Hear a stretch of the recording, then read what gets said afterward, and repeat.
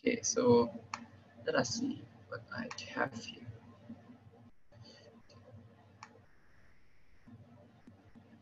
Okay, so I think for most of you, let's just talk about recursion with a question over here. Okay. So we'll do part 3 first, part 3B in particular, because that one is the easiest out of all. Let's read the question for those of you who haven't. So the question is like, given a positive number, n, the value of factorial n written as n exclamation mark is n times n minus 1 exclamation mark. Additionally, the value of 0 factorial is 1. Write a recursive and iterative function of factorial n that computes the value of n. Now, let's try to do this iteratively, right? If we do it iteratively, just like the burger question last week, we will have like some sort of variable to keep track of the value of the factorial as it evolves. So, for example, we'll start with like, say we have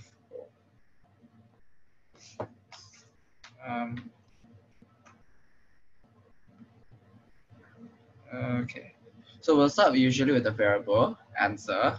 Say answer answer. We'll initiate with value. Now we'll initiate it with the value 1. The reason is because because it's factorial. In this case, if you initiate the value with 0, right? If you time whatever number multiplied by 0 is 0, as you guys know. Then you do the iteration for I in range 1 to say n plus 1. You would multiply your answer with I. And then simply return the answer.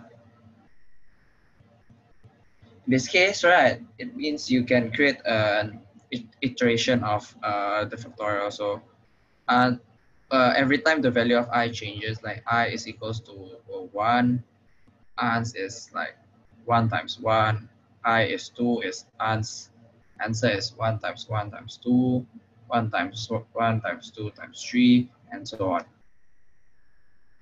Now this is the iterative way. Now, how do we come up with the recursion? I think we should remember what recursion is. So if you guys remember, recursion is basically a function that calls itself back. So say I have a function. What's the function name? Sum n. So in somewhere in the function, right, it should actually call itself back. Right. Now, if you actually try to do this, right, actually you can actually spot some problems already. Let me erase this part first. The first problem is that it will keep on calling sum. So when I call sum n, it will give me another sum n, and sum n will give me another sum n, and it will keep on happening. There are two problems here. First, it's an infinite loop. Secondly, nothing is changing.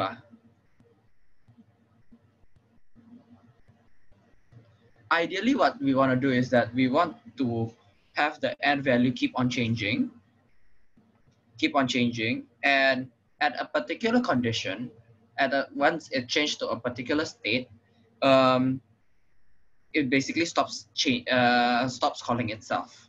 So we need another return statement that stops calling itself. Return something. Right.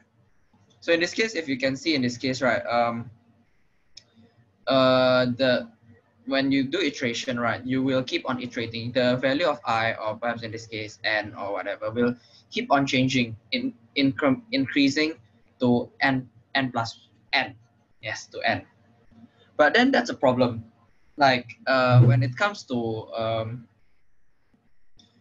iteration, right, you can always usually like stop at n, like from small to big. But then for iteration, for recursion, right, what you want to do is that actually like you want the value to actually keep on changing to a point where to a point where everyone have it lah. In other words, you want a point that regardless of the value of n, right, you insert, all the n's that you insert will actually achieve 1 point. Now, if you pick the end point, in this case, right, the start point is 1, and end point is n. The thing is, because the end point is n, right, for recursion, it cannot work because it means that the value of n keeps on changing and changing, and it's not stable. But what do we know is that for every value of n, it will start at 1. So intuitively, when we do recursion, what we want to do is actually reverse it. Instead of starting at 1, we want to start at n and end at 1. So we want to reverse it in a way. So in this case, we want to do a stop. We want to do a conditional here. If n is equals to 1, right, 1 or 0, 1, simply return something that does not call itself back.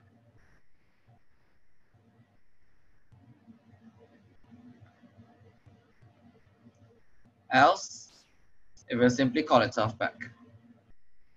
Now, I think we already create a stopping condition, which FYI is this part over here, right? This part over here is called a base case.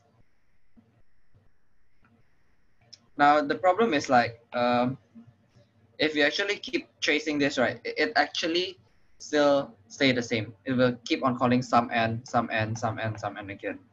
So how do we ensure that the value of some, how do we ensure that we actually achieve the condition in the base case? Means that the value inside the call function should change. So the rule of thumb, another rule of thumb is basically the value inside the function call inside here will definitely change, and usually it's a smaller number. Since remember we want to start at n and ends at 1, right? What we want to do is to decrease it 1 by 1. So perhaps for this case, what we want to do is do an n minus 1. Perfect. Now let's try to run the code. If we run the code, some n will give me some n minus 1. Some n minus 1 will give me some n minus 2. Some n minus 2 will give me some n minus 3 until a particular point where it's sum 2, it will sum 1. And then basically after sum 1, it will give me whatever is here. But the problem is that if we only like say we return the value in this box, right? It means that we don't really do the recursion, the factorial question, where we need to do the multiplication. Hence, we cannot just like call the function back. We need to do some sort of calculation as well. And in this case, I think this is a recursive formula where it's quite straightforward. So basically in a straightforward recursive formula, you know that this one is factorial n is equals to n times factorial n minus 1. So we know that we need to multiply it with the factorial of n minus 1. So we'll just simply return n times sum of n minus 1. Sorry, this one is not sum. Shit, I've been talking the wrong thing of all this time. Lastly, when we do a return statement, when n is 1, we basically need to know what is the value of factorial 1. Or maybe the value of factorial 0. In that case, if the value of factorial 0, then you want the base case to be 0. And then we know that the value of factorial 0 is 1, so we'll return 1. So generally, when you want to come up with a recursive formula, the first things you need to do is like, you need to have a base case. You need to have a base case to actually stop the recursion from calling itself over and over again. And in the base case, right, the return statement should not call itself back. Second, it should have a return statement that actually calls itself back. However, the value inside of this n the value inside the parameter should change. Third, usually there will be a calculation involved. And lastly, I think like to figure out the base case, usually just like think of it this way, like if I have the input A, B, and C, right, each of these values will keep on changing, right, as it calls. But at a certain point, everything should converge to a particular point, say the value Z. Now the value Z is the base case that you kind of want, because eventually for all inputs of A, B, and Z, right, everything will converge to Z. That's the case that you want. I know it's not like the clearest explanation, but then yeah, recursion requires a lot of practice. So far, is it clear? Is it quite clear how to do for like factorial? Maybe some thumbs up. If not, just ask questions in the chat. If there are any questions, just ask in the chat.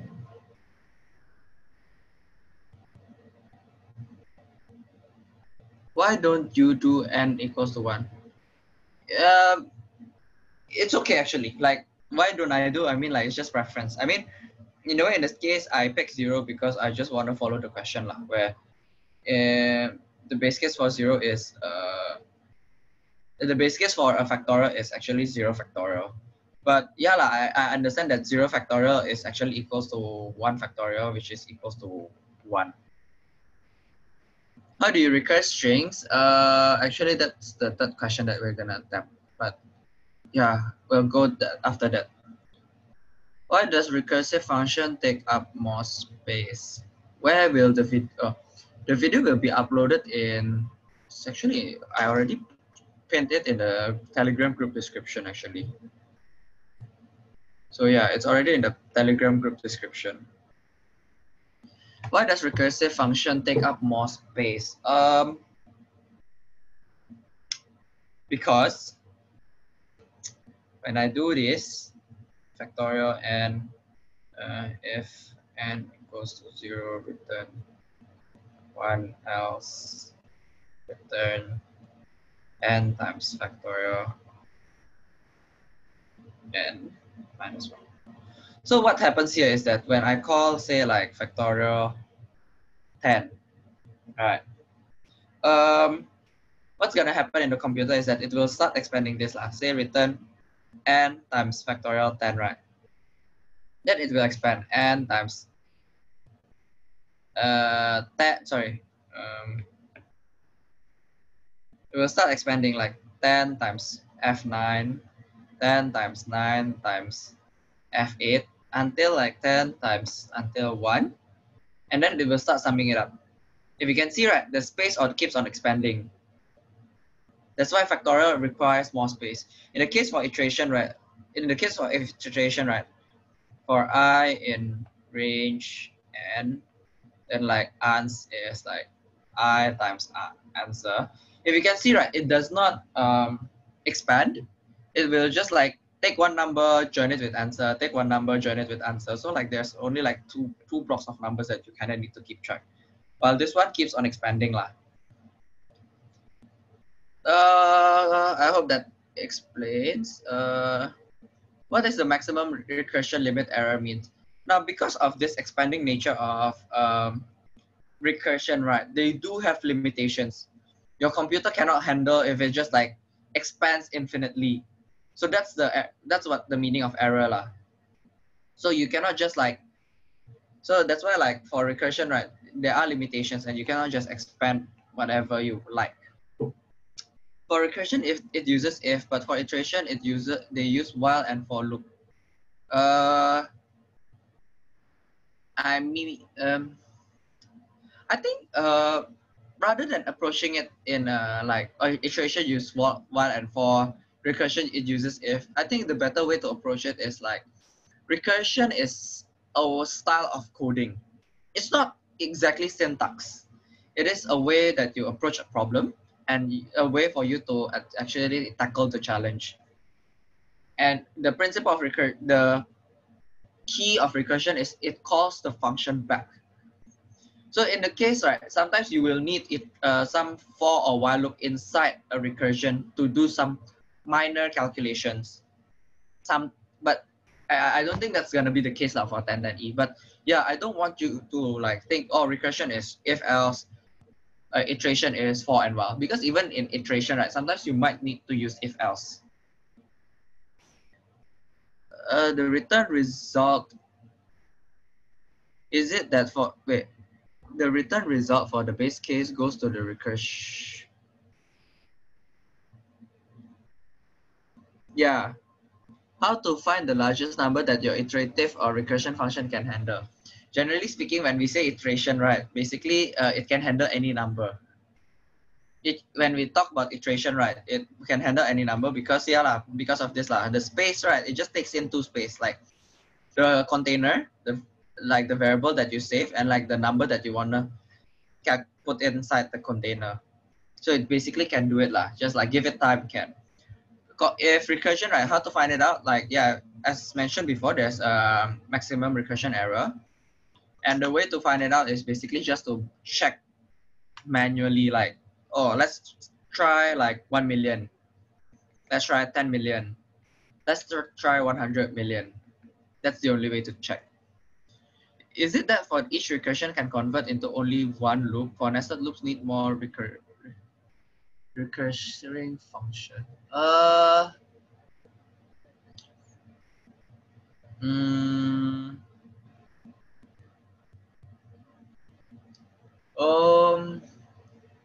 for nested loops, I don't have the answer for that.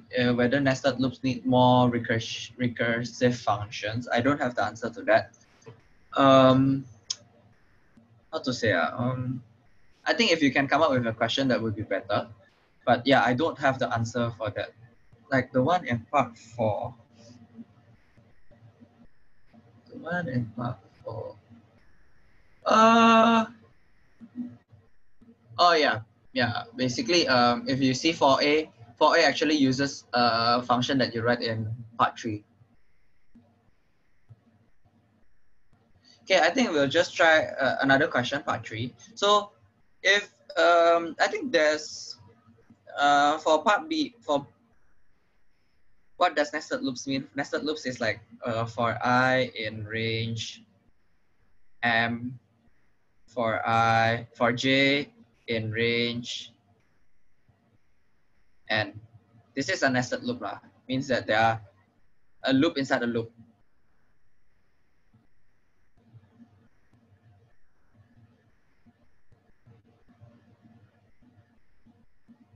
Okay. Okay. I think we'll try number 3A. I think 3A also kind of help for those of you who actually asked about the string recursion because it's quite similar. So we have a sum problem. What we're trying to do is like, given the digits of 5, 2, 6, 3, 4, we want to sum them up into 20. So I think for iteration, the general part is that we want to have an answer that keeps our answer, say 0. Then basically create a for loop for every digit in the number. I know this is not actual code, but this is like the pseudo code, and you guys can figure it out how to achieve this. Basically, answer you add by a digit and return answer. Now, how to do with recursive, right?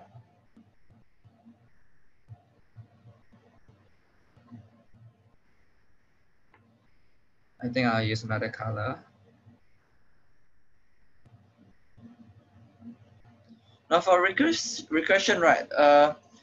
Remember our principle that we go from big to small. So in this case, our big is 5, 2, 6, 3, and 4. Now we want to make it smaller, but How do we exactly make it smaller? In this case, right, we iterate through each number, right? 5, 2, 6, 3, 4. So I think the way to make it small, one way to make it smaller is actually to chop off the digits. You can actually chop this part off, 5 plus 2, 6, 3, 4. And then chop off another digit again, 5 plus 2 plus 6, 3, 4. And then chop off another digit again, 3, 4. And then finally chop off all the digits lah. So in the case where you actually need to use the characters or like the numbers in each part, right? The way is actually to do this lah. So in this case, right, we should define our base case. If something else,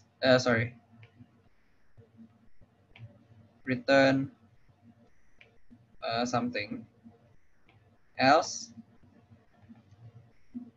return.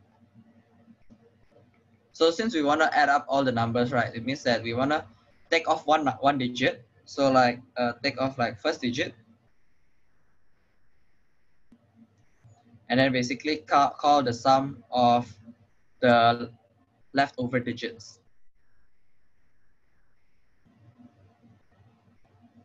So if I say I have 5, 2, 6, 3, 4, this is the first digit, and this is the leftover digits. Now, if we keep on taking on the numbers one by one, right? Like, you know, like you take on the first digit and remove if you take the first digit off and then like leave with the last digit, then I think 2, 6, 3, 4, 6, 3, 4, 3, 4, 4. So I guess whatever happens, right, the last case scenario is actually your number is a single digit. So then you wanna check if n is a single digit, then return n. Hence, we already receive the answer for A.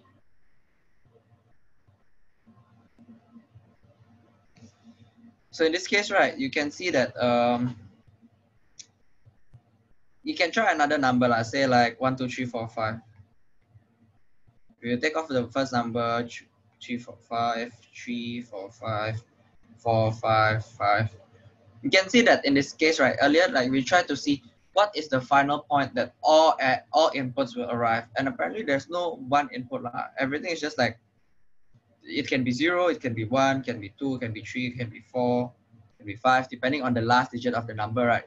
But then we know for sure that it will actually end when the number is only one digit left. And when it's one digit left, we should not call itself back and simply just return the value. So that's how you do sum. Any questions?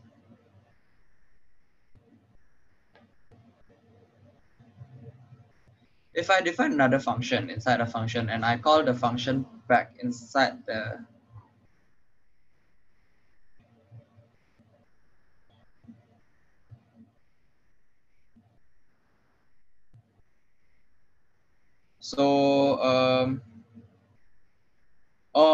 okay.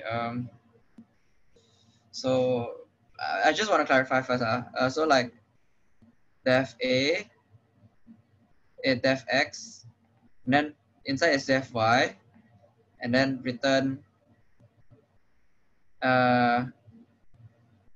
ans, then return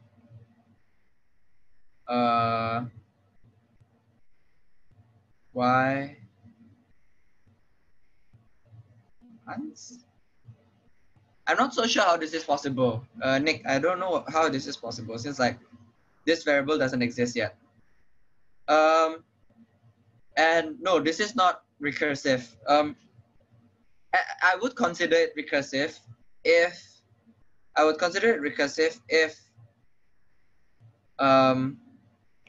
you do a recursive function here if something else.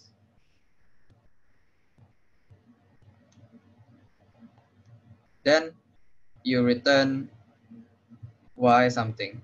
I would consider this recursive. And there are some assignments that actually needs this. And this part over here is usually called a helper function. Sometimes you cannot do it straight away. So you kind of need to create another function to help you do the recursion.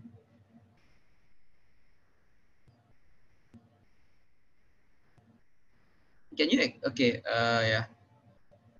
So only if the base function we are defining is called back. Yes lah. I mean like basically in recursion, yeah lah, you call it back. At least you should see that it should keep on calling itself back over and over lah, like a repetition. Okay, Joseph, can you explain how the recursion goes? So in this case, right, I have a number. Oops, I'll use it. I have a number 52634. Set sum. What I want to do is actually to break the numbers down lah.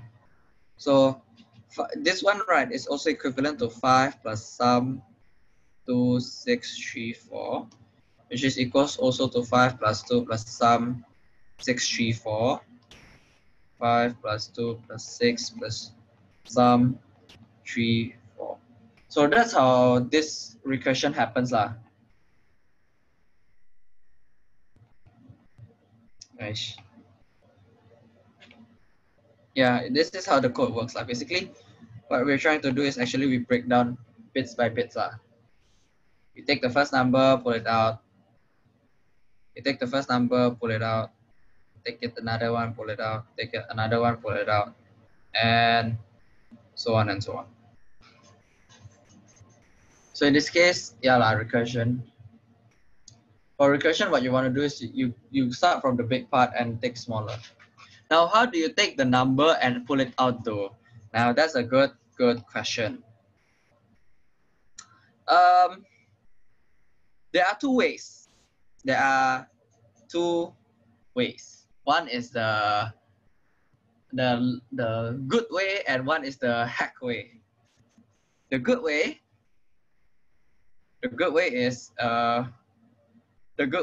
that what you want to, when we're dealing with numbers, right, and we want to take the integers, what you want to do is actually you do a modulo 10, which in the case of 52634, this will give us 4, right? And then for the leftover digits, we will simply do an n floor 10, which will give us 5263.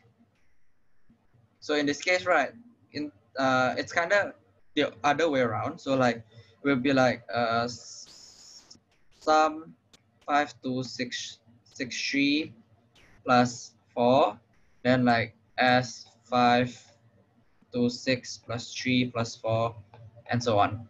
So that's how you actually iterate through the digits. Usually you'll take the modulo 10, take the last digit, and then you remove the last digit by actually doing a floor division. That's the first way. Okay, take note, this method is actually very important during exams. The second way is to iterate it the way we iterate through our burgers last week. Remember how we iterate through our burgers? For ingredient in burger. Now, but if you remember, right, for burger, right, it's a string, while our number is an integer. How do we solve it? Simply convert the number to a string law. So string n, after you convert it, then you can do string slicing law. 0 and then string n, like 1 till the end. This one basically takes the first character of the string till the end. If I do this long way instead, what will I get? What long way? What do you mean by long way?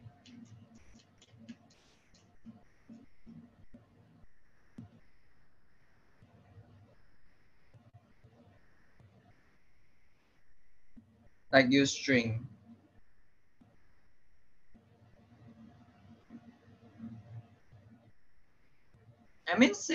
like as long as it is not explicitly mentioned in the assignment, then you can lah. That one is confirm penalty. That one is confirm penalized. Nope, that one is confirm penalized. Yep, that one is lazy. Okay, I think so. Like just to show you guys a bit more, I think oh yeah, I think I just wanna show this lah. Okay, can you explain the n percent then? So like this is the official answer for the sum when basically we have a base or initial value, and then basically the computation, and then the continuation / next value, and then the stop or base case, and then for iteration you need a temporary result. So in this case, right, say we have 52631 again. In the iteration result, we'll see like what n is greater than 0. Yes, it is greater than 0. Then rest plus n percentile 10. Wait, I think this is 4. And n percentile 10, n modulo 10 is 4. So 0 plus 4. The rest value is currently 4. And then it changed the value. N is n 10, which is 5263. And then it will loop again. It will check, is n greater than 0? Yes, it's still greater than 0 because it's still 5263. So we'll do it again. 4 plus 5263 modulo 3 modulo 10, which is 3. 4 plus 3 is 7. And the value of n is 526 now. 526. Rest is 7 plus 6. N is 52. 52. Rest is 13 plus 2. N is 5. Now rest is like 15 plus 5, which is 20. N is 0 because 5 modulo 10 is 0. Right, and then in the final evaluation, 0 is not greater than 0, then the loop terminates and then it will return rest equals to 20. Is that okay? Is that okay, Joseph? Does that explain your query? I do hope it does. So when you are trying to iterating through a number through numbers, this is the way lah. If you guys don't know, it's okay. Most people don't know. That's why you guys learn lah.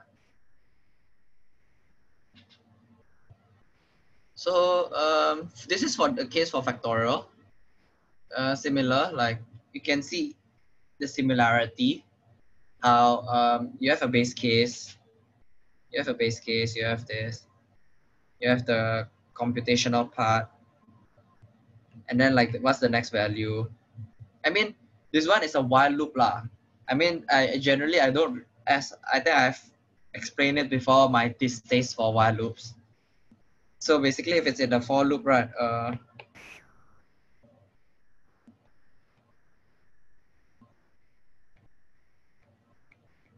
I mean, we know that the value of n changes in this range already. Like this helps us change the value of n already.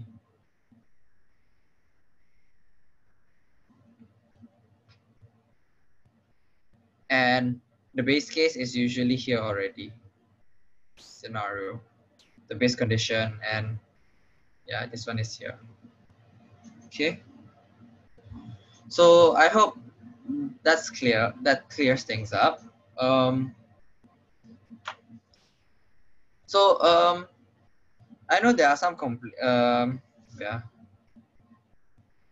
So there you have it. You have two different questions. One is a question where it's very clear what is the recursive function formula. Hence, you can immediately come up with a recursive formula. One is something that is not so straightforward, basically you need to iterate through the digits one by one.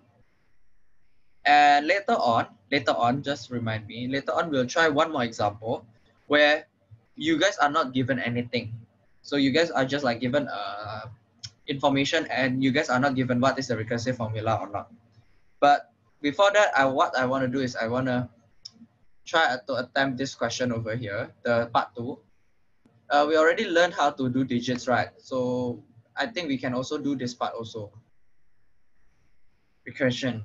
I'll make this smaller. Right. I bet y'all can do this.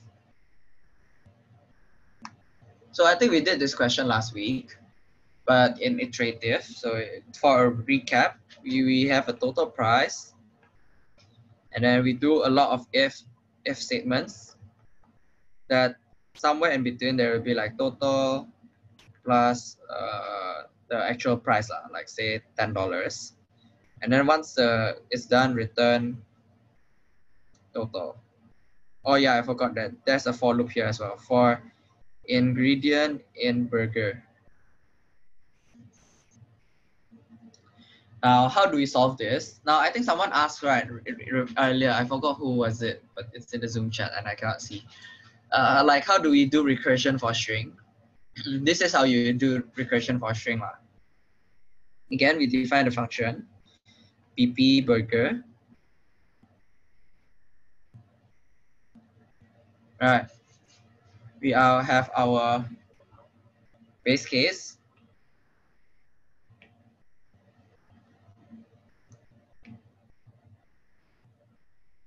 And then we have our else statement. Something. And because like we want to sum things up, I think it's quite intuitive to just put a plus here and calls the burger price itself. There are some parts that we kind of need to figure out here. Now, remember when we deal with recursion, right? We go from big to small, big to small, big to small. So let's have several burgers as an example. Say we have a burger patty burger, burger veggie patty burger, like bun, cheese bun, maybe. Now, how do we make this smaller? As mentioned earlier, the way we can make this smaller is actually by cutting off the characters one by one. So in this case, we can cut this into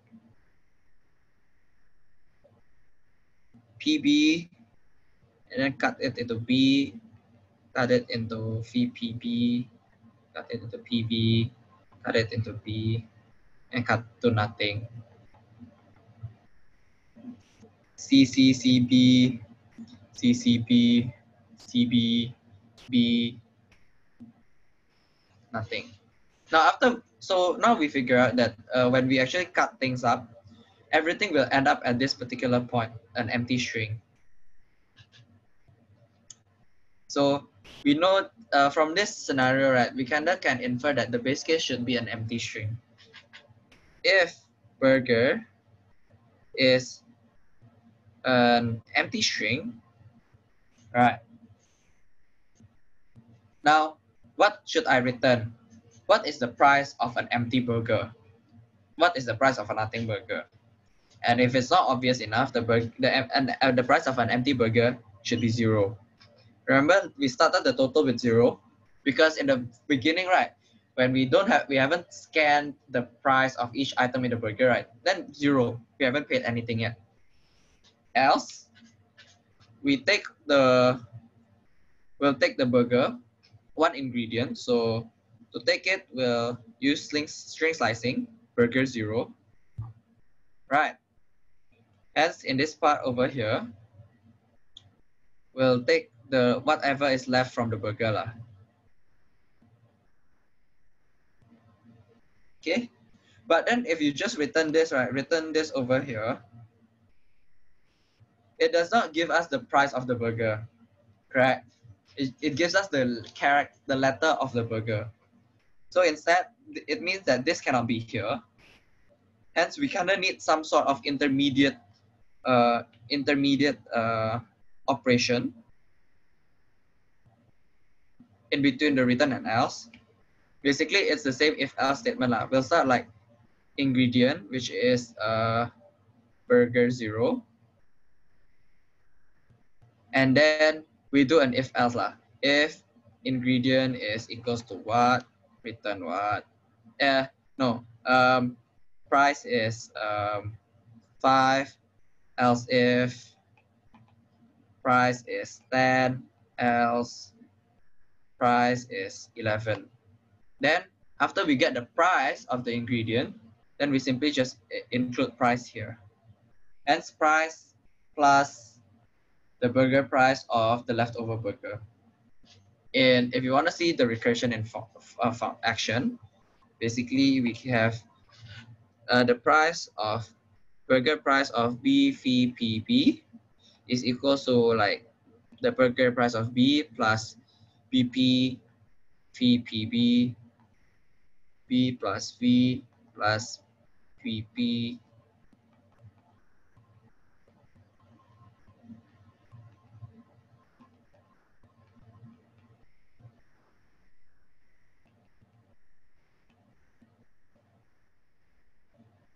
Sorry, my bad.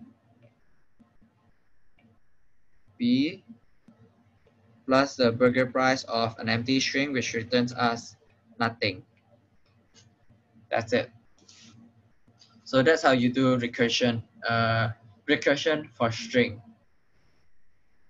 So when you're dealing with like characters where you need to iterate through the characters, what you kind of want to do is just like use the character, chop off part by part, bits by bits, and then like just like do calculation like this. Are there any questions?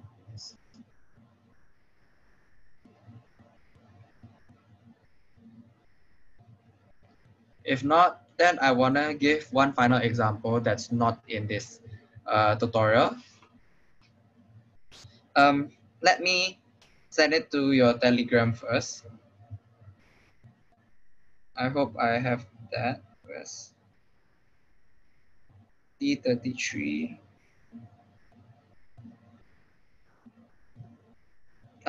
This one. So I've sent a question in the Telegram group, which I think is it's a good question for us to practice as well. Let me see if I can find the picture. I kind of forgot where I saved it.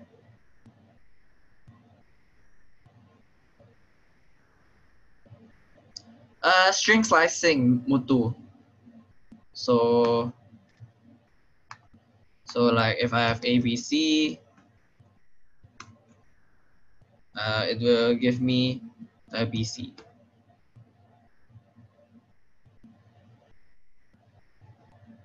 Okay, where did I save the damn picture? Okay, just have a look first in the Telegram group. For the yeah, just have a look first. I'll try to pull out the question. Okay, how about ABC minus 1? So ABC minus 1 is actually, yeah, again, like we have A, B, C, and then its negative index is minus 1, minus 2, minus 3. So it starts from the beginning and then stops at minus 1. So it will stop right here. So ABC dot colon minus 1 is returns AB. No, it's not something like the reverse of 1.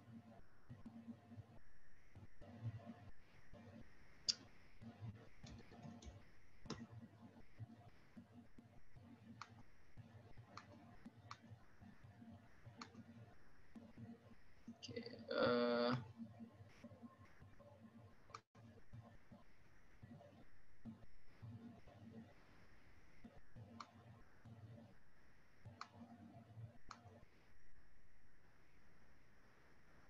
Okay.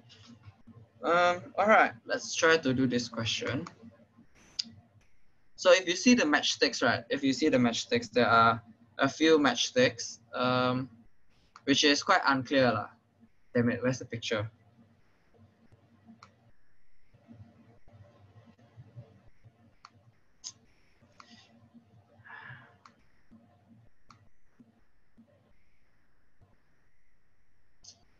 Why is this computer failing me at times like this?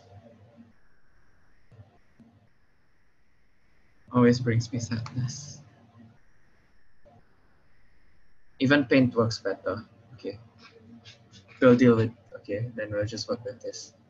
So we have this particular question, I hope you guys can see, where basically we have like a matchstick pattern from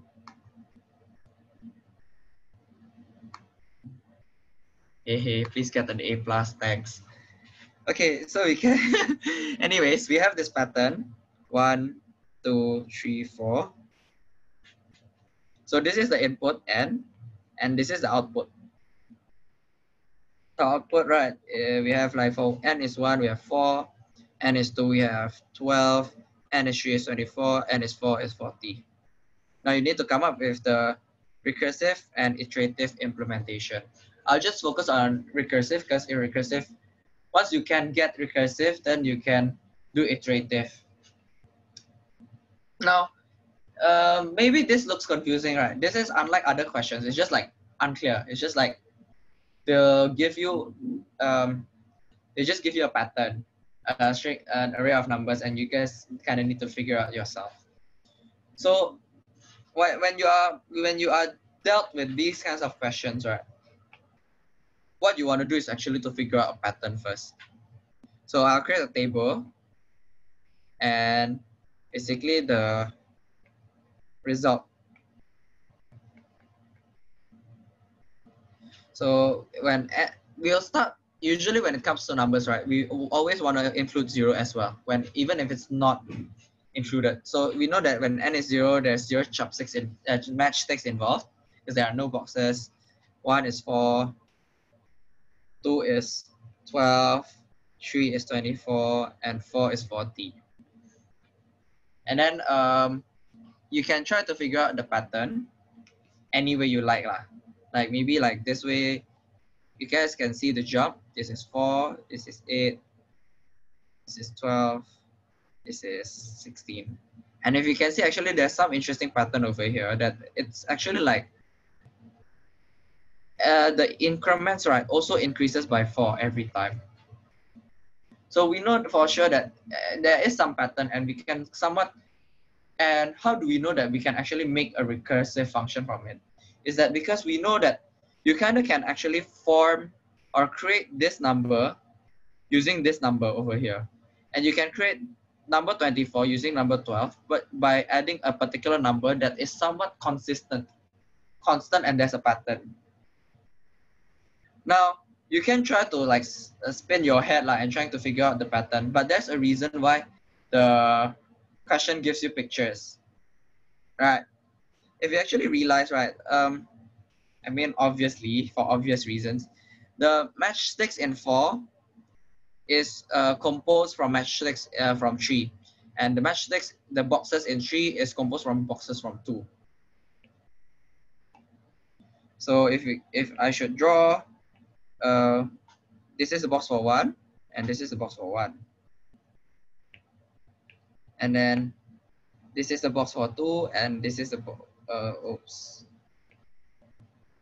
This is the box for 2. And then this is the box for 3, and this is the box for 3.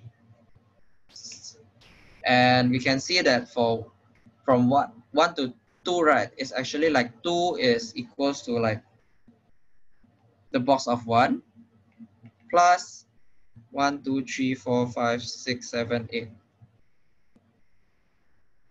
8 boxes. 8 sticks.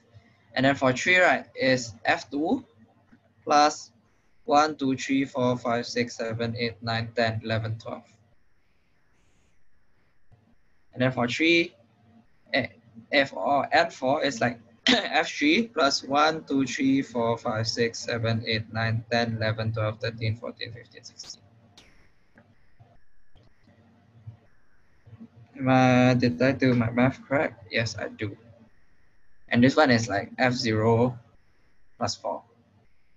And this will be just like 0. If you can see, right, you kind of can see a recursive pattern over here, right, where 4 F4 actually calls F3 plus 16. F3 calls F2 plus 12, and so on. So I think we can kind of extract the pattern here, right? Is that Fn is equals to Fn minus 1 plus something. Now, what is that something? I think if you guys can if you guys can see the pattern, right? When n is 0, it is 0. When n is 1, it is 4. N is 2, it's 8. N is 3, is 12. N is 4, is 16. If you can see, right, there is like times 4 multiplication here. Even for 0, right, times 4, we can like do a plus 0 times 4. So we know that if you times 4, it's valid. Hence, as Yeche has sent in the Zoom chat, what you want to do is like 4 times n. Hence, we have our recursive formula when f is 0, when n is equal to 0, and f is equal to fn minus 1 plus 4 times n if n is else. Yeah, else. Okay, Derek, did you raise your hand? I think I saw someone raise their hands. All right. So that's how you come up with a pattern lah. Like another key takeaway from this practice is that first you want to know like how, usually because recursive, right, tries to call itself back, we want to figure out like how is fn is related to fn minus 1 or fn minus 2. You kind of want to figure out like how is this related to this, how is this related to this, and so on. You want to figure that one out. If you cannot figure that one out, right, it's really hard to come up with the recursive function. You want to figure that one out, and you want to figure out how it decrements, and finally you want to figure out what's the base case. Okay, Jeremy, you say you don't think you need n equals to 0. In my opinion, actually, you don't need the n equals to 1. The reason is you want to make your code as general as possible, that it can accept any values of n, except negative.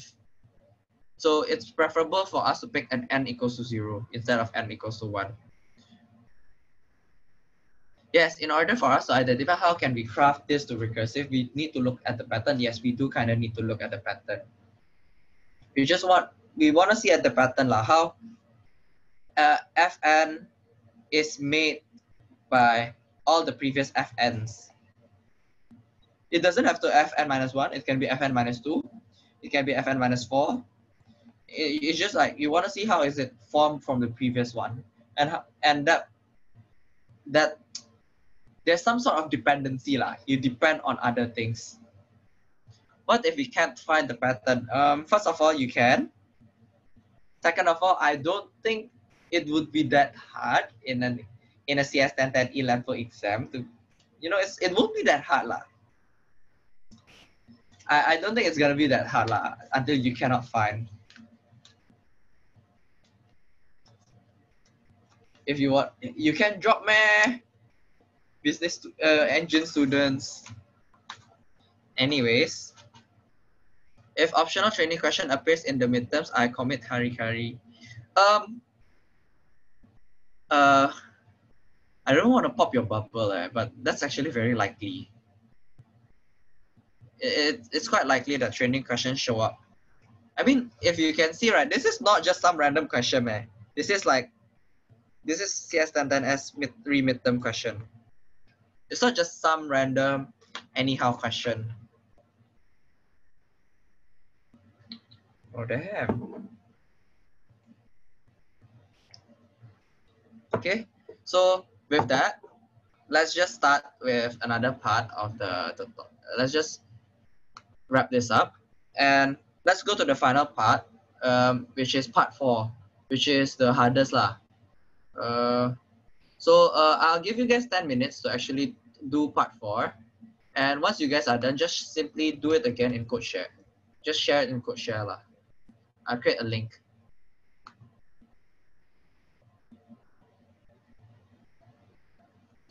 Wow, this question is from Katis, but they changed dots to sticks. Wow, not bad. You do Katis.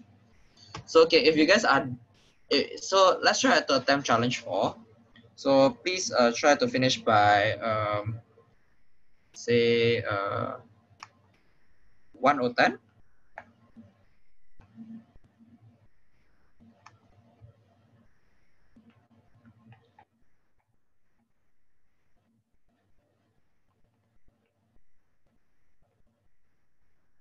Okay, try to attempt it and learn. And yeah, for part 4a, it's basically you kind of want to reuse the function sum. And for B, the Euler constant, it should be fun lah. That one is also like the recursive formula is quite well defined already.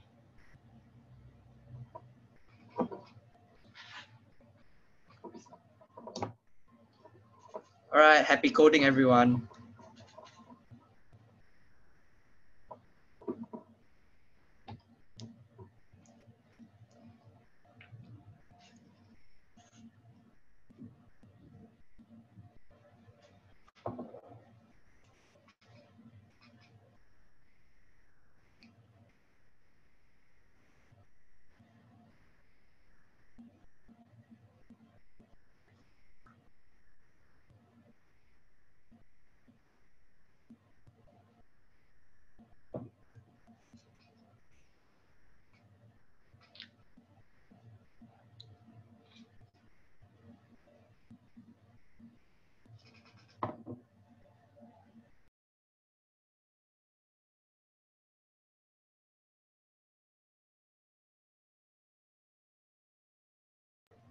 I mean, if you want your code to work, then you define lah.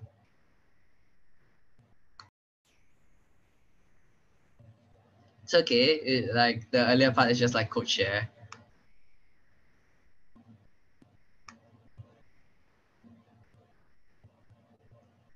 Okay. Anyways, I want to see the votes. Okay, I think a majority of you understand. So let's just go with it. Everyone, go to the Zoom chat part and just like give me the answers. What's the answer for A?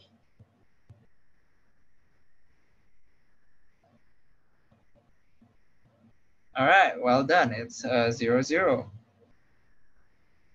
Full print X will go here, run this part. Because there's no X inside, it will try to find outside here. And this one will definitely print this one. All right, well done. What's B? Okay, now what's the answer for B?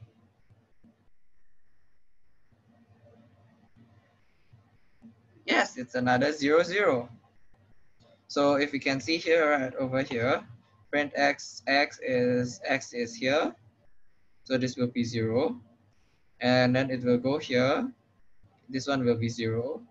Y is equals to 0. Hence, this will print this y actually, because there's a y inside the function. Hence, 0. And this one will simply print this one. Well done. Question C.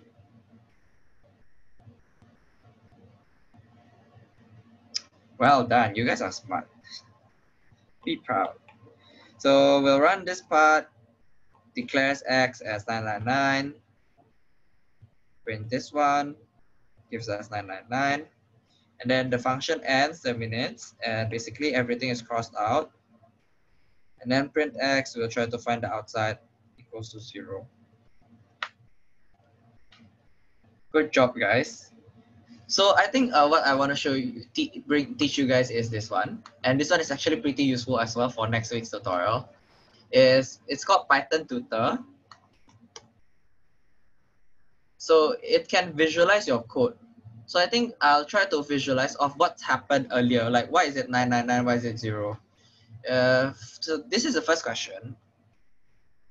If we press like we run X equals to 0 and then defu, we basically create this function. See, we create this function. So this variable foo print X will point to a function object. and then we run full print x. Now, if you can see, right, full print x actually create a new frame down here that's outside the global frame. And then I will print x. Now what happens here is that because it does inside the full print x, there is no variable x, right?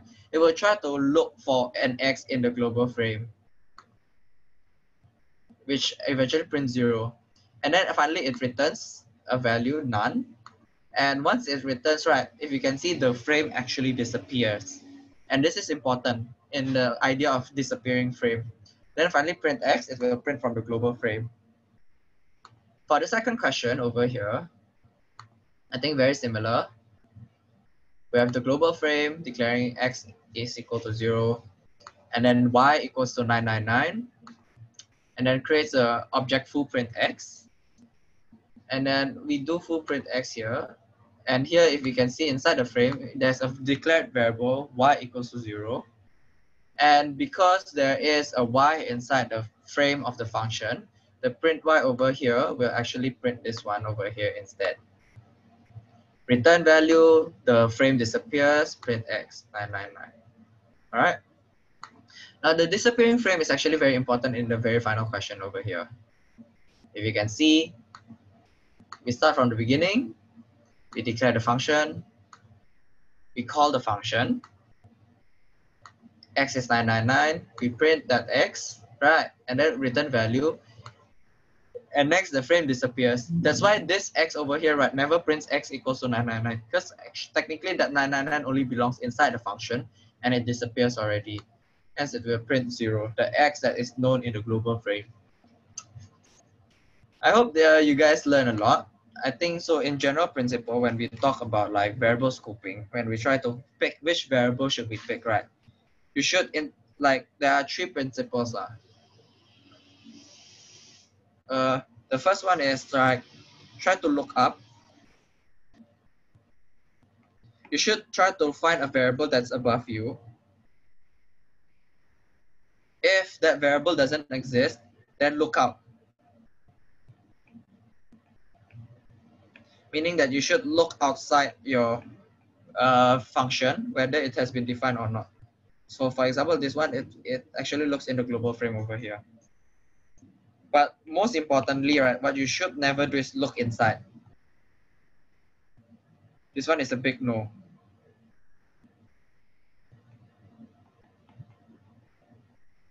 So in this case, this x over here, right, never looked inside in this x. Never. Never look inside. Okay? So I have that clears things up for variable scoping. Now I have 2 more minutes. I'm just gonna take 5 more minutes to explain something called short circuit logic.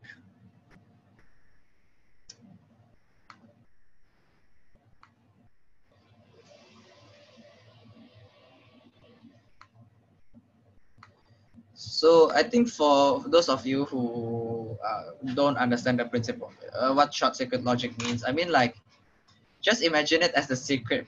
It's the same circuit as the circuit breaker that they use to describe the lockdown period. It's the same circuit breaker in your house. So basically it can break your logic in a good way. So we have this particular function over here. We have f1 that returns true. And we have foo that have a statement over here, and then we call it if a is greater than 1 or f1, meaning that if this one we valid as true or true, hence this entire statement is true, right? Hence this conditional is satisfied, then it will return yes. So as expected, the output is yes. Now we modify our functions a bit. We modify f1 a bit by actually adding this. Print ha ha ha. Again, when we run this right over here, this one is, we valid this true, and we valid this f1 as true. Now, since we actually call this function right to return true, we also should have printed ha ha ha as well when we valid this part, right? And then it's true, and then it returns yes. But in fact, the output is actually only yes, and there's no ha ha ha. Confused, right? Like, is this supposed to be, isn't it supposed to be haha yes? And if you actually notice, what happened is that the function f1 was skipped. Why? Because it is something that is called short circuit logic. So what happens is that if the left side of OR, like the left side of the OR can decide the output already, then the right side will be skipped. So in this case, we know that this is true, right? This is true. And in an OR conditional statement, right, as with at least one of the statement is true, right, the entire statement will be true. True or question mark, it will be valid as true.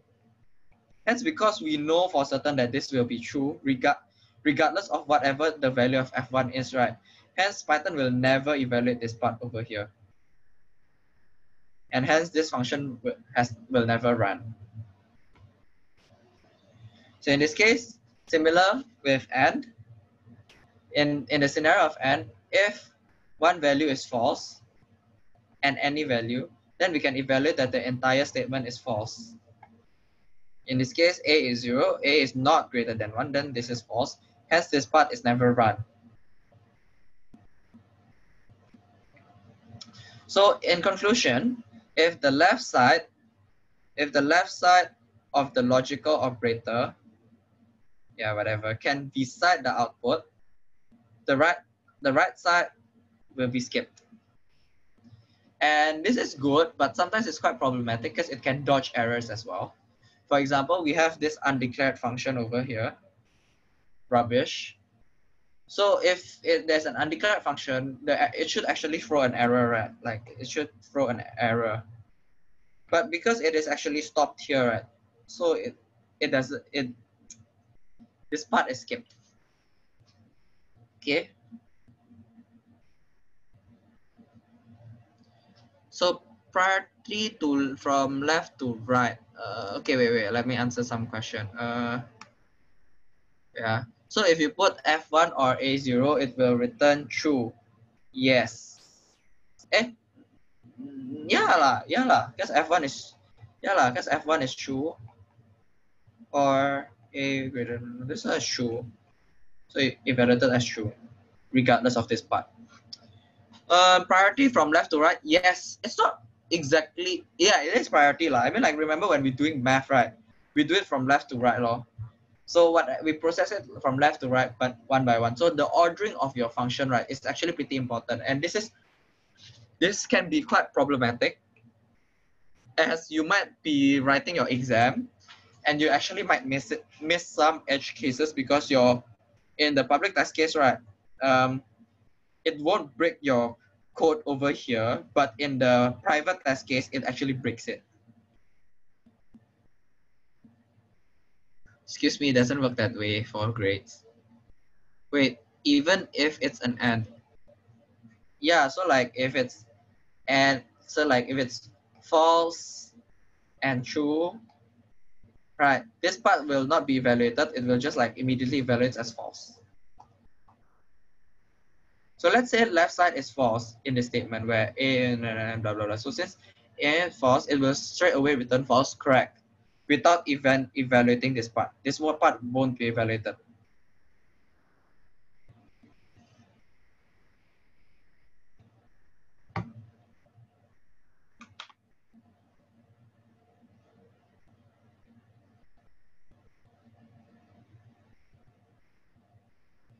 Okay. Okay. My lungs are dying. So yeah. Basically that's the end of the tutorials material this week. I do hope that you guys now have a better grasp and better understanding of what recursion is, that it is actually an attempt or an approach to solving problems instead of like actual code, and you guys can actually attempt it on your own. Yeah lah. So and I hope that now you guys can actually write your own code lah in recursion, because I think it's pretty important if you can write your own recursion code, because it's gonna show up a lot in exams. If you guys have any, I think you guys can actually do assignment 3 already. If you guys got any problems, feel free to text me, ask me anything. Good luck for tomorrow's mock PE. If there are any problems with the recorder, just refer to the forum. I'll try to help as much as possible, but I'll just let you know I'll be busy today until like midnight because I got class till 9:30 p.m. and I got a submission due tonight, so I gotta chase everything up. Okay, I'll just stop the recording here. If there are any questions, I'll take questions until like 1:50. All right.